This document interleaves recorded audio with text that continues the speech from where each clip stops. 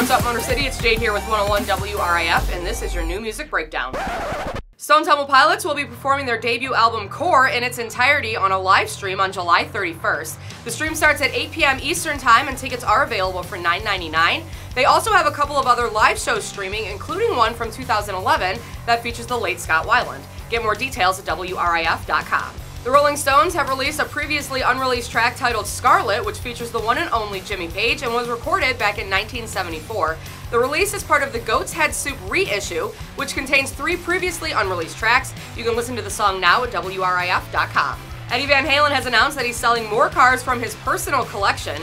He first announced that he was selling his 2000 black Ferrari 550 custom race car, and now 3 more are up for sale. A 2016 Porsche, a 1970 Chevrolet Nova, and a 1947 Dodge COE stake bed truck. All are expected to go for at least $100,000. Get more details online.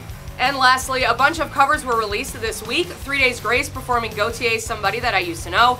Breaking Benjamin and Gavin Rossdale performing a cover of Wood from Alice in Chains at a show earlier this year.